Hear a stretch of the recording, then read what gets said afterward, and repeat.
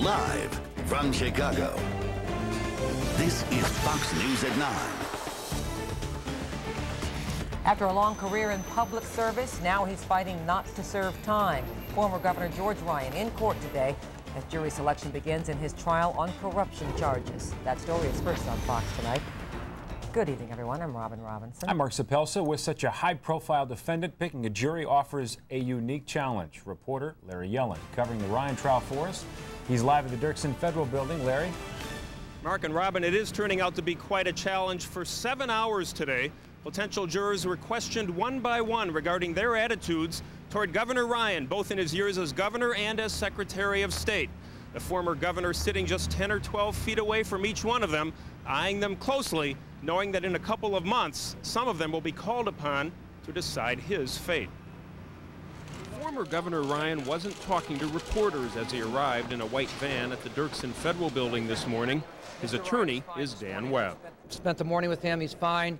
He's comfortable. He knows he's not guilty, and we're going to proceed with the trial.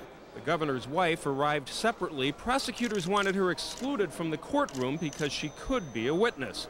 But Webb told the judge that the governor needed her for emotional support. For the time being, she's allowed in.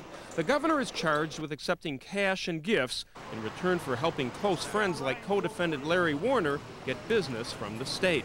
The first day of jury selection went more slowly than expected, with Ryan's attorneys subjecting potential jurors to lengthy questioning. We want a jury that's fair and impartial, fair to both sides. We're going to go through the process and pick a fair jury, and we'll get started at that time. One potential juror, the owner of a candy packaging company, said he had not heard much about the Ryan administration. License for bribes, that's it. I don't remember any details. Another man, a 911 supervisor, said George Ryan did not impress me as the leader of our state. Part of the reason? He claimed that at a banquet, the governor introduced Bears legend Dick Butkus, but introduced him as Mike Ditka. And a third potential juror was disqualified after saying, I just don't like old people going to jail. By day's end, 11 potential jurors had been rejected. Only 8 potential jurors survived, but another 50 are needed before the attorneys make their final cuts. The former governor left just after 6 p.m. Governor, a good day today? Every day is a good day. So just what is each side looking for in a jury? Well, the prosecutors appear to be looking for jurors who will not be influenced by factors or issues like the death penalty that are not expected to be introduced inside the courtroom.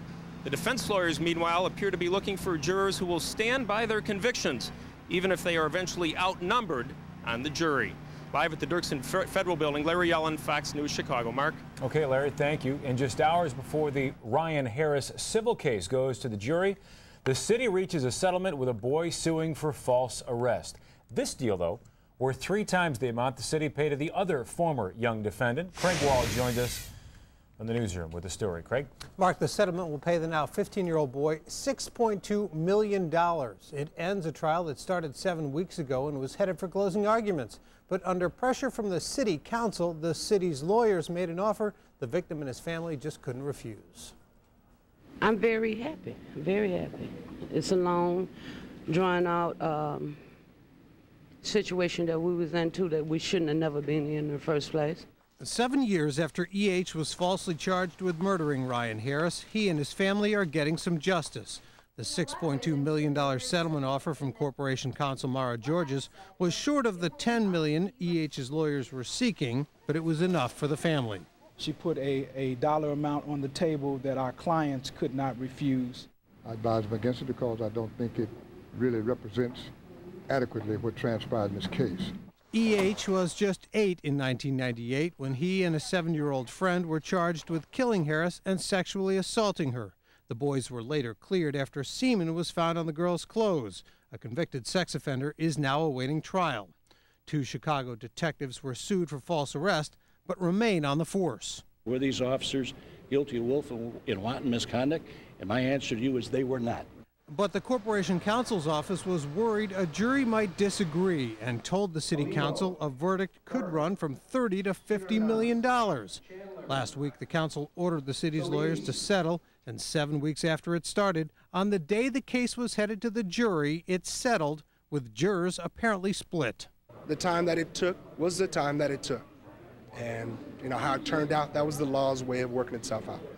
The settlement means the most for the boy and his family, but 6th Ward Alderman Fredrina Lyle says it means a lot for the Inglewood community, too. It's very important for healing because it closes it, it ends it. What was happening was that every day there would be another piece in the newspaper about what happened today, and that was like reliving the whole incident day by day by day.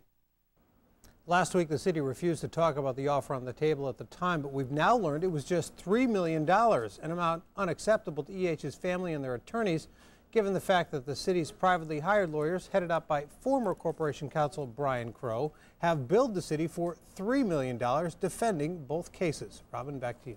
And of course, Craig, the first defendant accepting $2 million. That must be all a buzz in the legal community tonight. Yeah, and there's some talk that maybe they're going to try to see if they can't get that changed.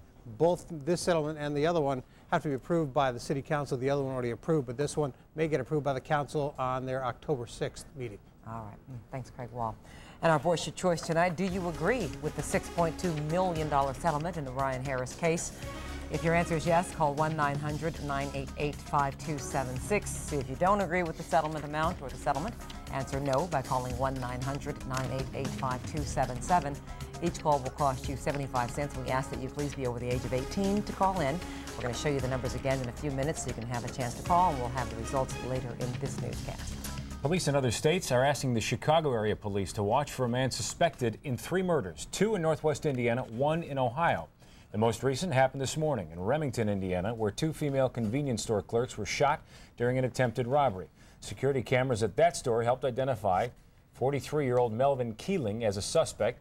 He's also a suspect in the death of a 13-year-old girl near Cincinnati a few hours earlier. The teen was shot at her grandmother's home in Warren County. Police believe Keeling is driving a 2000 silver Ford Windstar with an Ohio license plate number DW18AW. Already lawsuits filed today try to lay blame for this weekend's deadly train crash, though bad weather is getting in the way of the official search for answers. Federal investigators say the Metro train was traveling too fast, but they don't know exactly why. And the National Transportation Safety Board is offering an update on the derailment at this hour. Lily Chacon is there with a live report. Lil. Robin, the NTSB chairman is still briefing reporters upstairs here at the Ramada Inn. He tells us that investigators will be looking at human components as well as mechanical ones as they try to figure out what went wrong. That train's engineer should not have been going over 10 miles an hour as he tried to switch tracks. Instead, he was doing close to 70. The inbound train careened off the tracks and pushed the 4th car into the 47th Street Bridge. That's where 2 women who were killed were sitting, 22-year-old Jane Cuthbert and 38-year-old Allison Walsh. Never in the history of Metro have we lost passengers because of a derailment. Today, Metro officials offered a heartfelt apology and a promise to its riders to find out exactly what went wrong and correct it. I think it's the tracks. They need new tracks and a new system. I think for most of us, especially with gas prices where they are, we have to ride Metro. It's our way to get to and from our jobs. So I think you put it in the back of your mind and you do what you need to do. This morning's rain forced the NTSB investigators to delay a simulation of the crash. It has been rescheduled for tomorrow. In the meantime, Metro officials say the train's engineer, Michael Smith, is on leave with pay. He joined Metro as a Rock Island engineer only 45 days ago, but had spent 5 years driving freight trains for CSX. Now investigators want to know why the same locomotive involved in a crash 2 years ago derailed Saturday at the same switching point. Lawyers filing suit want to know the same thing. Is there something about the way this track is designed, where the crossover takes place at this location, which could allow something like this to happen 2 years apart? Tonight, the NTSB chairman told reporters that investigators are making good progress. We gathered a great deal of information, and tomorrow we will be walking through the coaches with the first responders to learn what they did, to understand more about the evacuation techniques. And those NTSB investigators have been looking at human components as well as maintenance logs and employment records. We're told that the train's engineer was initially hospitalized under a suicide watch. He has since been released. However, 11 victims of that train crash still remain hospitalized tonight. Live here at the Ramada Inn on the south side, Lilia Chacon, Fox News, Chicago. And Lilia, news about one woman dying in the derailment has been hard for Brookfield Zoo. Allison Walsh designed computer programs at the zoo. Her work helped monitor animal behavior and improve conditions for them. She was on her way to a zoological meeting on Saturday when the accident happened. Over the years, she won several awards for her software, which is now used in the wild.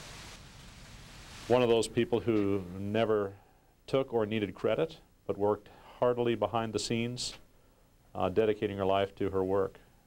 That was the main things about Allison we all loved. Brookfield Zoo is planning a private service for co-workers to remember her. It's also working on a memorial fund to continue her work. Stay with Fox News for the investigation into the train derailment. Our coverage resumes tomorrow morning, Fox News 5 a.m. Well, here we go again. Let's just hope we don't go all the way there. Tropical weather threatening the United States. This time it is Tropical Storm Rita. South Florida, the first target. Both the locals and the tourists have been ordered out of the Florida Keys. Right now, Rita is picking up strength in the Bahamas. Forecasters say it will reach hurricane strength by the time it hits the Keys tomorrow. In Miami, lines are forming outside gas stations, people trying to get to safety. By the way, we can expect higher gas prices because of Rita already, because the storm could threaten oil rigs in the Gulf of Mexico. Oil prices jumped already today. Meteorologist Rick DeMiles tracking Rita, working on her own forecast as well. He's here now with the first look at the weather. Rick. How you doing, Robin? Another good-looking day in Chicago. Check out the highs, well up into the 80s. We had a little bit of rain come through early this morning, but the bulk of the afternoon severe weather stayed well down to the south. Places like Peoria and Kankakee really got hammered during the dinner time hours. Speaking of Rita, this is the way it looks like right now. The storm is continuing to move off to the west, and notice it is beginning to strengthen.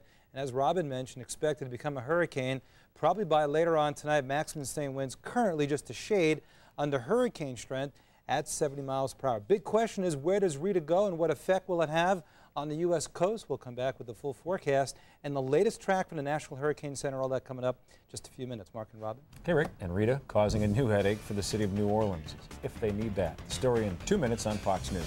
Also coming up, a first-hand look at Hurricane Katrina's devastation has Chicago police and firefighters returning with some heart-wrenching stories. Plus, transit security. There's no such thing as perfectly safe in this world. TA knows it's a target for terrorists, but is it moving fast enough to protect commuters? I'll have a closer look tonight. And what our nails can tell us about our health. Margaret Shortridge has a preview. Margaret? Well, Mark and Robin, many of us polish and pamper our nails, but before we do all that, we should take a good look at them. They can give us clues to our health. I'll have that story later in our Fox Family and Health Report. You're watching Fox News at 9.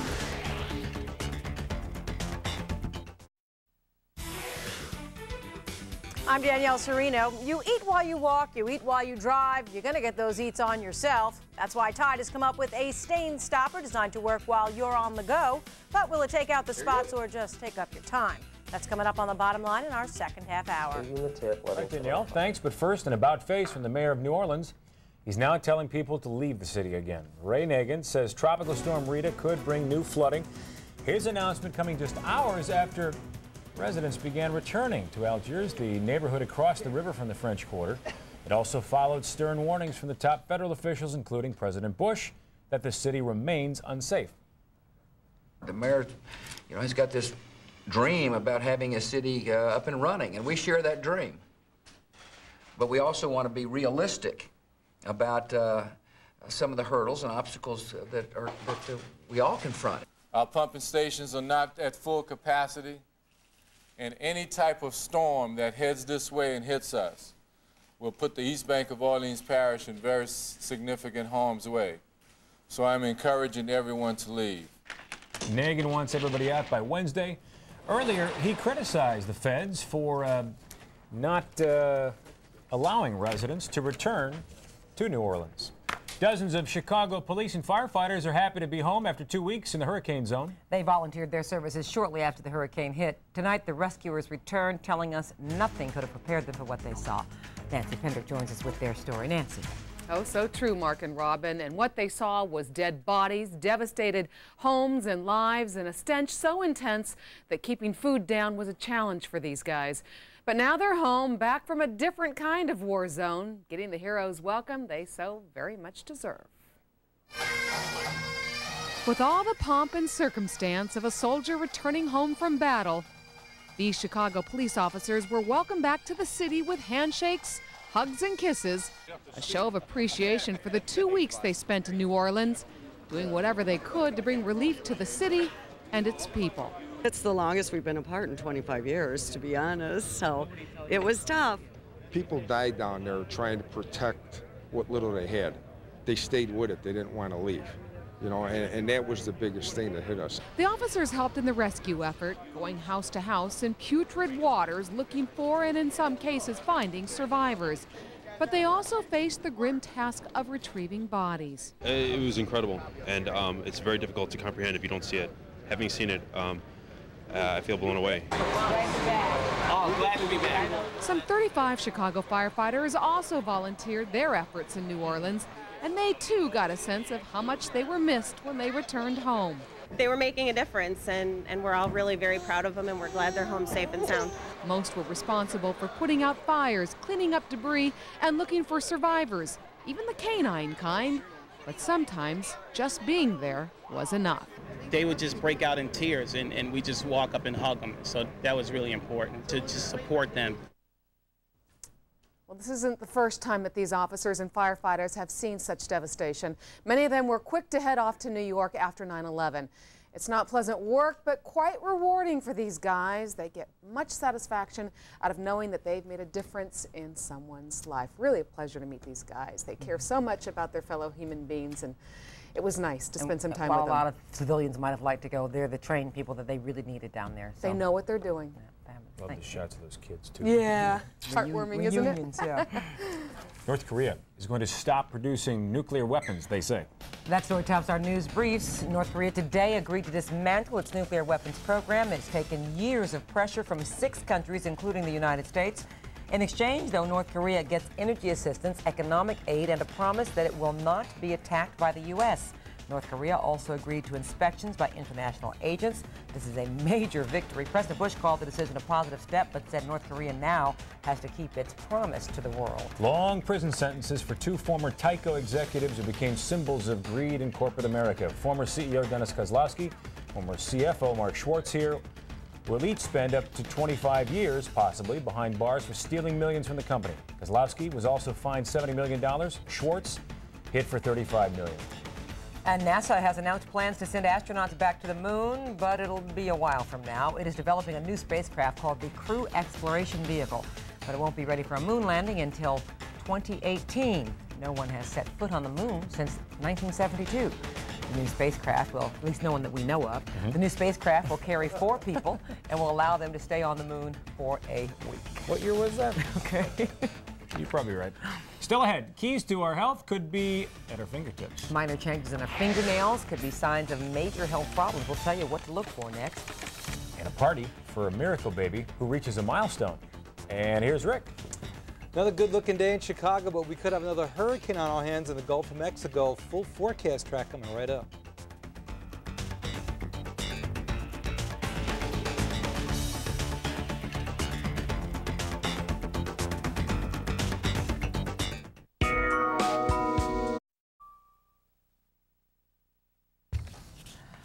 Many people spend a lot of time and money to make sure their nails look great. Before you cover them with polish, though, take a good look. You are supposed to look. Just bite them too often. Our fingernails can tell a lot about our health. Margaret Shortridge explains in tonight's Fox Family and Health Report. We are not addressing biting nails. All right, then. This is a totally different topic. Mark and Robin, changes in fingernails can be subtle signals pointing to everything from cancer to heart disease. That's why it's important to pay close attention to what your nails might be trying to tell you. The eyes are known as the window to the soul, and your nails can serve as the windows to your health. Have they changed over time? Along with taking a patient's temperature and blood pressure, some doctors are adding a thorough nail exam to their routine. Lots of common diseases can present themselves through the appearance of your nails. Doctors say the typical healthy nail is fairly flat, pink, and even in color.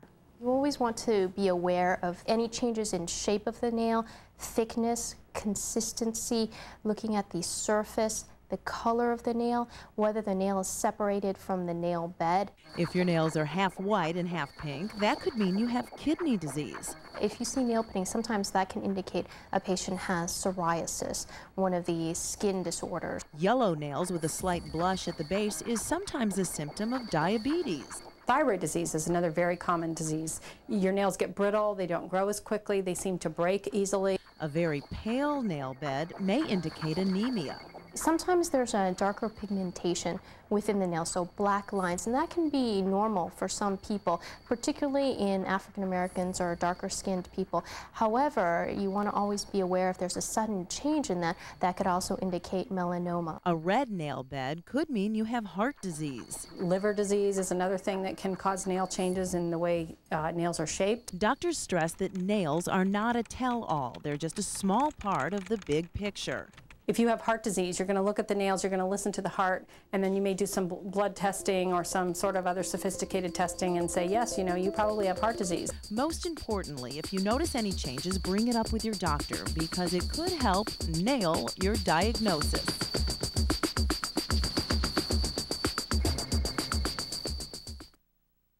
Now, the most common change in your nails may be the appearance of ridges, but that's not typically a sign of illness, just a sign of aging. Mark and Robin, these are not like be-all, end-all. Yeah, these so the are carpenter, just indications. The carpenter's not going to walk up to you and say, look, I just hammered 17 right. of these. Right. Yeah. This is just something, if you see it, you should probably talk to your doctor about it. If it changes from what it usually Right. is. All right. Right. Thanks, Margaret. Interesting. Family from suburban Hanover Park held a birthday party they once feared would never happen. When Rumesha Rahman was born a year ago, she weighed 8.6 ounces. That's less than a can of pop. Well, look at her today. 1 year old, 13 pounds. It's believed she is the smallest baby ever to survive. She and her twin sister celebrated their first birthday along with their family and doctors at Loyola Medical Center. They play with each other. They pull their legs, their hands, their hairs. They love to play with their feet, you know, one another's feet, and you know they start imitating, you know, for the last few weeks. Doctors say they are developing normally, but they bear watching closely for a long time. Their nails look really healthy. That's right. Little bitty. Just I fine. love the little fingers. We'll get a break from the rain for the next few days. You'll probably like Rick DeMaio's forecast. Also coming up, is the CTA prepared to fight terrorism? I'll look at what the transit agency has done and what it still must do. We'll also have this. Okay, we'll try a fresh tomato and some iced tea. Yeah, but don't try it on your clothes. Meant to be a quick fix for sudden stains. Is it worth your time and money? That story later on The Bottom Line. This portion of Fox News is brought to you by American Family Insurance. The Perez family, Chicagoland, Northwest Indiana Pontiac dealer. Well, first you don't get any rain for a year and a half, and then when you get it, it is loud, boisterous, and causes some damage. Yeah, you didn't even need an alarm clock this morning to wake up. That stuff was coming down pretty hard. The second batch missed us this afternoon, but we're going to switch gears totally here and talk about something that here we go again, once again with another potential hurricane moving through the Gulf of Mexico. This is Tropical Storm Rita. Maximum sustained winds up to about 70 miles per hour, and you can see it's moving in almost the same way that Katrina was about 2 or 3 weeks ago, but this one doesn't look as powerful as the storm system is still beginning to gather some strength and intensity. Trust us, we don't want another hurricane, but all indications show that this thing is going to develop quite rapidly. And just in the last couple of hours, this has gone from somewhat of a disorganized tropical storm to a very organized storm right in through there, and it's expected to move right across the Keys as early as tomorrow morning. Check out the latest hurricane track. This thing will move across the Keys probably as a Category 1 storm, take a couple of days across the southern sections of the Gulf of Mexico, and now look where it's moving, not towards New Orleans, but maybe around the Houston, Galveston area as early as Friday night and into Saturday morning. And the forecast guidance suggests this could be as high as a Category 3 hurricane, packing winds as high as 120 miles per hour. It still could weaken, it still could move off to the west and the south, but right now all the long-range forecast models suggest this is probably the best scenario, at least the most favorable for this particular storm. In Chicago, once again, another great day. Temperatures about 10 to 12 degrees above average. Normal high 73, made it up to 84 today.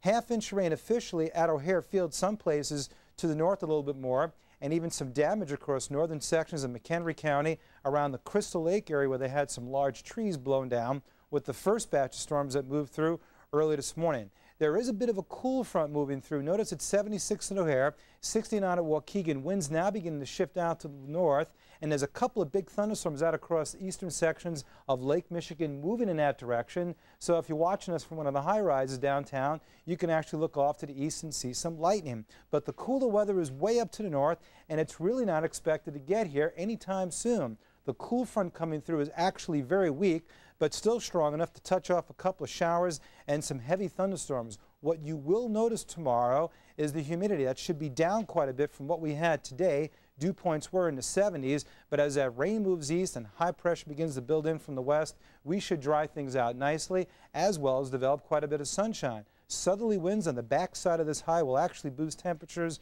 right up to where they were today, probably in the low 80s, and maybe even low to mid 80s during the day once again on Wednesday as Tropical Storm Rita continues to move down to the south. Forecast tonight looks pretty good. A couple of showers and thunderstorms well off to the south and east. Overnight lows in the 50s.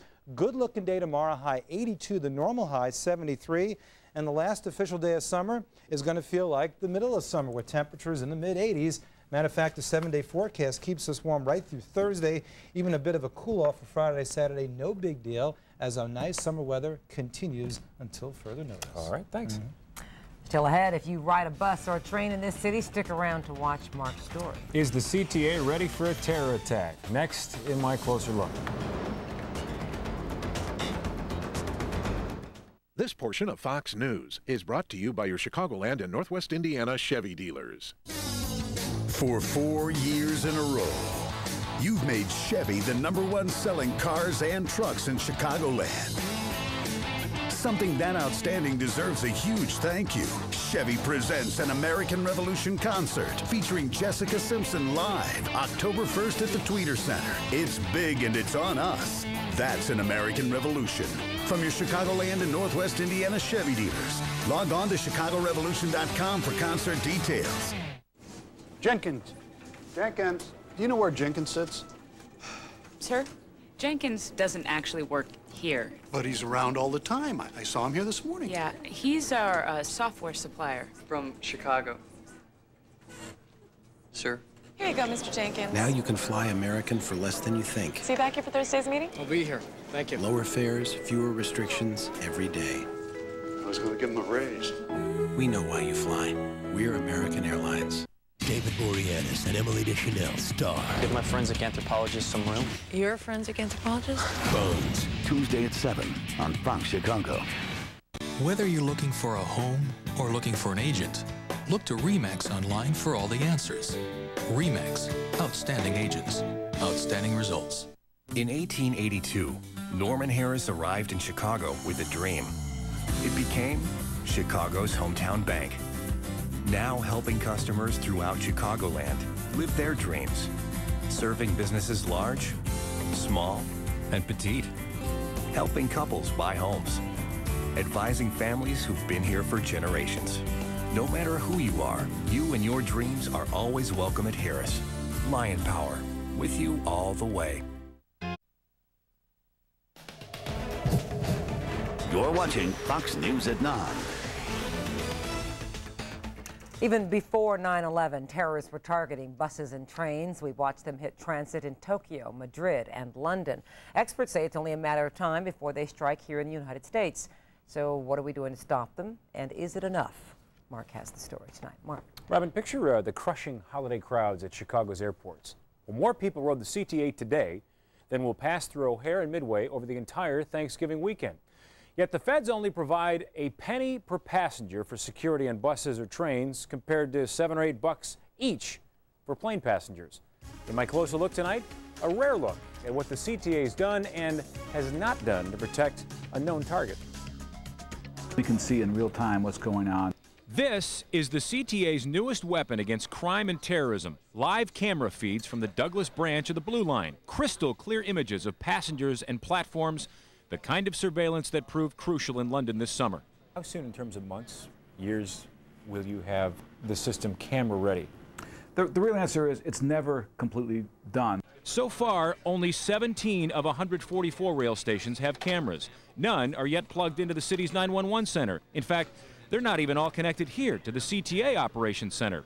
And while every bus has cameras, they can't be monitored. Do you think you're moving quickly enough in this world of terror that we live in? I think there's always the question of, you'd always like to be able to do more things more quickly. The CTA hopes to install nearly 1,200 cameras by the end of next year, many of them in Chicago's subways, a potential target that seems sorely lacking in surveillance. Technology is great so far as it goes, but when a terrorist strikes or a natural disaster hits our city, we can't count on the technological toys. Transit watchdog Jackie Levy says cameras are good, but not enough. She'd like to see more people with trained eyes and ears working the system. We see the K-9 patrol and the Chicago cops down here for a festival.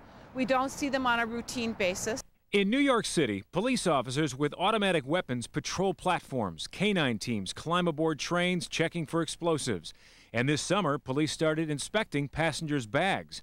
Here in Chicago, passengers describe security sweeps as scattered and hurried, with officers only peeking in windows. Back in New York, cops stand guard wherever tunnels meet rivers. Chicago uses private patrols at these sensitive posts. They're unarmed and make only $9 an hour. There's no such thing as perfectly safe in this world. That's part of the importance of letting our customers know and the public know that if you see something, say something. Don't wait till after the fact and say, that did seem suspicious to me. But critics say even Chicago's See Something, Say Something campaign falls flat. Compare this poster to one from New York, which screams, "Take your things or we will." And even that pales in comparison with classic propaganda from World War II. The thing is not to be terrified by terrorism. That's the point of terrorism, is to try to terrify people. Since the September 11th attacks, the CTA has spent more than $150 million on security. They've invested in safety, too. Should the worst happen, how would you escape? Heavy wooden gangplanks will help car-to-car evacuations. And these sturdy ladders should help if you have to climb down onto the tracks. Before you panic and reach to open a door, stay put and wait for instruction. Don't do this. Don't do this. This is last resort. This is absolute what I would call last resort. The CTA's added intercoms to each rail car. You'll find them under these blue lights. They're designed to let passengers talk with the train operator, often the only source of help. The CTA fired its conductors nearly a decade ago, so the rail operators work alone on trains with as many as 1,300 riders. What car number are we on? You can look right on the this one. Hello? Yeah, we're here. The intercom hiccuped during a demonstration for our cameras. We work very hard to make sure that those are maintained in good order. Problems persist with overhead announcements, too. But Cruzy says they've fixed key problems like dead zones in the subway where emergency radios would fail. We have actually just completed the upgrade of that. 2 weeks ago it went live, and so we now have full coverage, and it's much better throughout the system. The CTA will soon add cell phone service underground to further boost communications. They'll be able to quickly turn the system off to thwart cell phone bombs like those used in Madrid. We've learned lessons, and we're going to be learning more. These new trash bags came from London and should make it easier to spot a bomb. The fact that some see an attack on a major U.S. transit system as inevitable doesn't stop Cruzy and his team. I think that the attitude that you can't stop something shouldn't translate into don't try to. The CTA says putting that second person back on the L, the conductor, would cost $13 million a year, and conductors were never meant to be security guards, they say. CTA reminding us crime continues to fall on the trains, and we don't see every security precaution that they put up, like undercover cops who ride the system. But the challenge remains, Robin. Protecting a known target like the CTA is awfully tough when you're trying to get everybody to work on time. And if they could at least enlist all the passengers as being, you know, see something, say something, right, whatever the case may be. Yeah. Okay, thanks, Mark. Still ahead on Fox News, can a popular detergent turn the tide on nasty stains when you can't get to a washing machine or even a sink? A product test and the bottom line on the results. It looks like it's really taking the stain.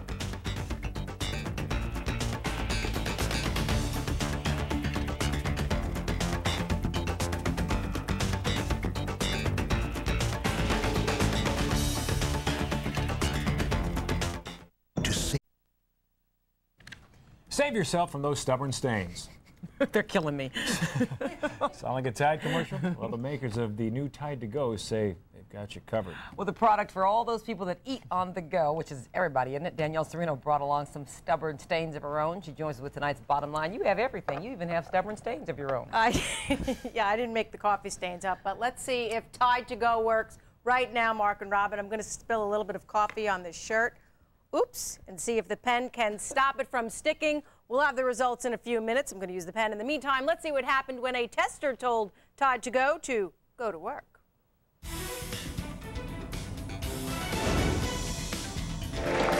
Thank you, Bob. Have you ever found yourself, whoops, in this position, about to be upstaged by a stubborn stain? Well, when you're teaching kids, they notice everything. Ken is a computer teacher and says he's been embarrassed more than once. It takes away their focus. They're not paying attention at that point. Insightful, tenacious. Which is why he says this commercial for Tide to Go caught his eye. It's supposed to combat fresh food stains on contact. I mean, just look at the results. The stain in the commercial is gone. Let's take a look and see what we've got. I think I've got a bottle of wine in here. Okay, we'll try a fresh tomato and some iced tea. Fox asked Ken to forage through his fridge and find a few stain makers to add to the ones Fox brought along: ketchup, mustard, cola, wine, whoops, iced tea, and a fresh tomato. It's a mess. Looks great. The manufacturer's directions say to block the stains to pick up excess liquid, then release this stain-fighting solution from the pen. Squeezing the tip, letting some of the product go. And gently rub the stain. It seemed to work on certain spots. It looks like it's really taking the stain away. But overall, the results were a bit splotchy. I can still see mustard. It doesn't look like it's getting the tomato out too good either. But wait a second. New Tide to Go.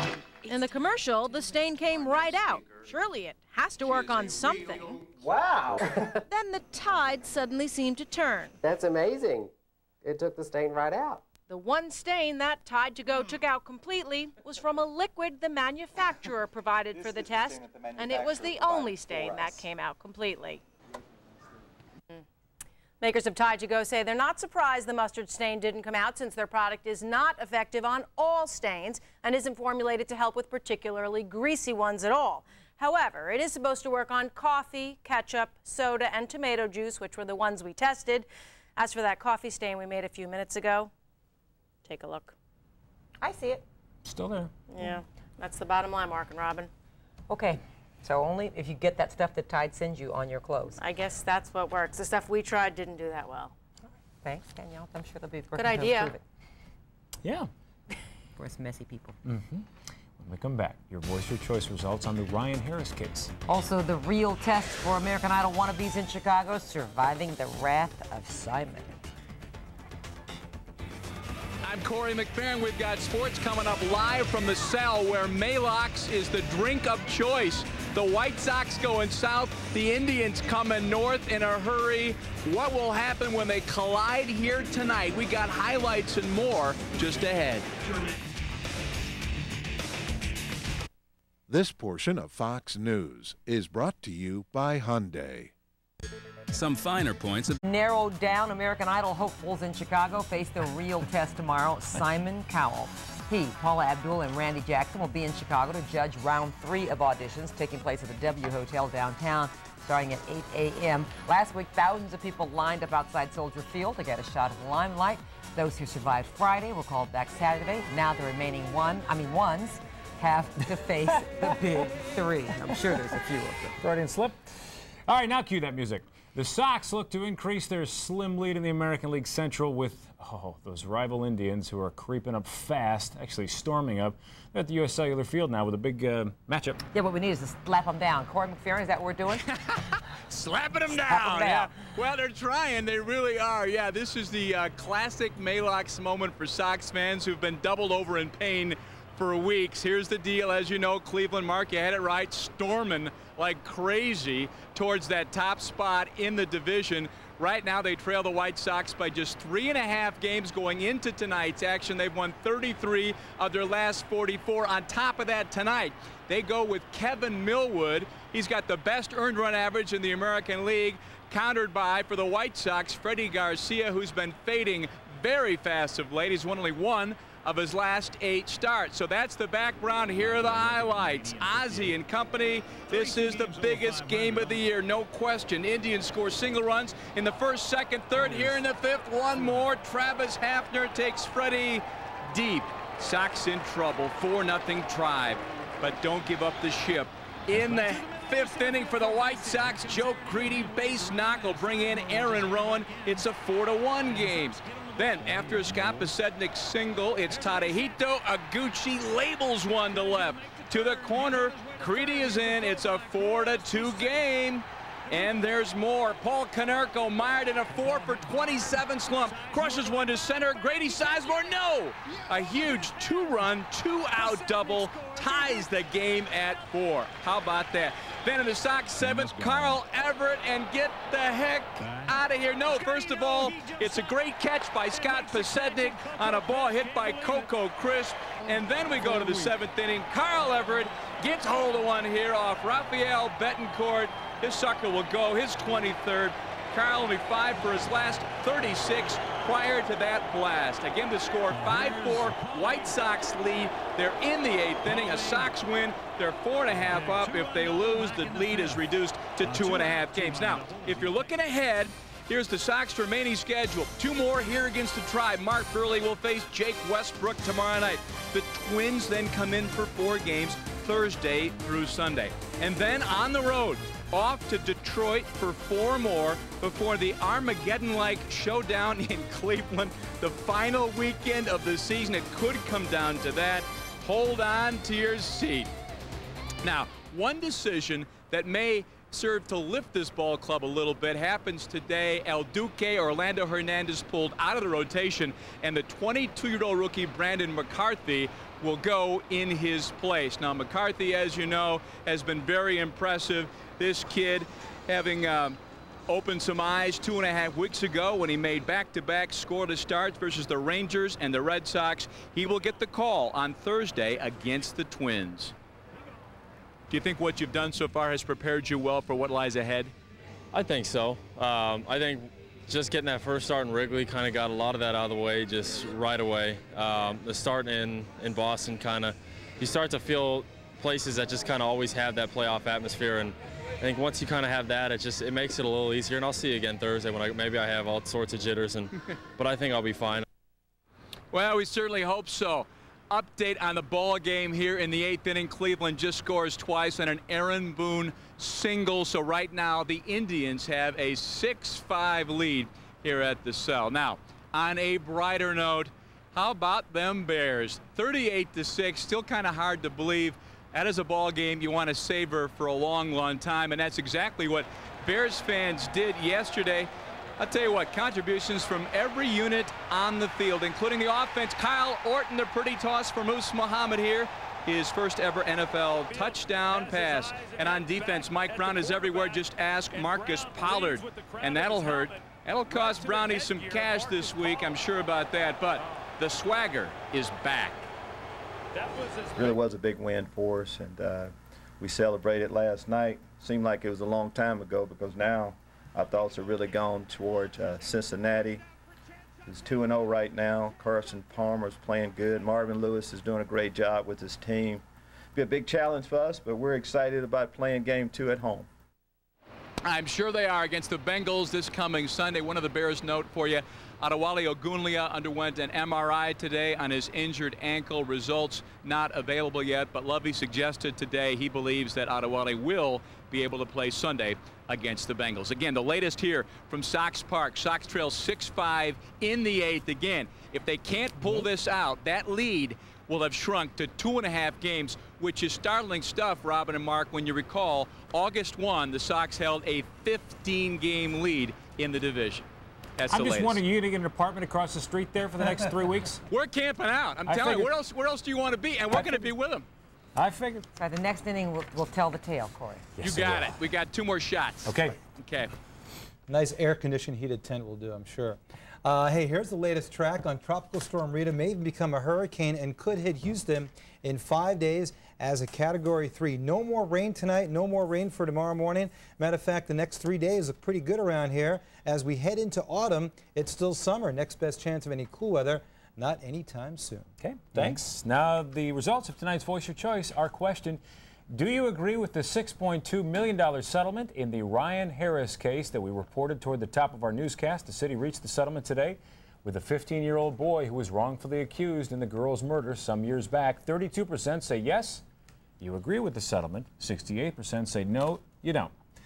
Thanks for letting us know what you think. And that's our news tonight. Thanks for watching. Fox News returns tomorrow morning at 5. Good night. Go Sox.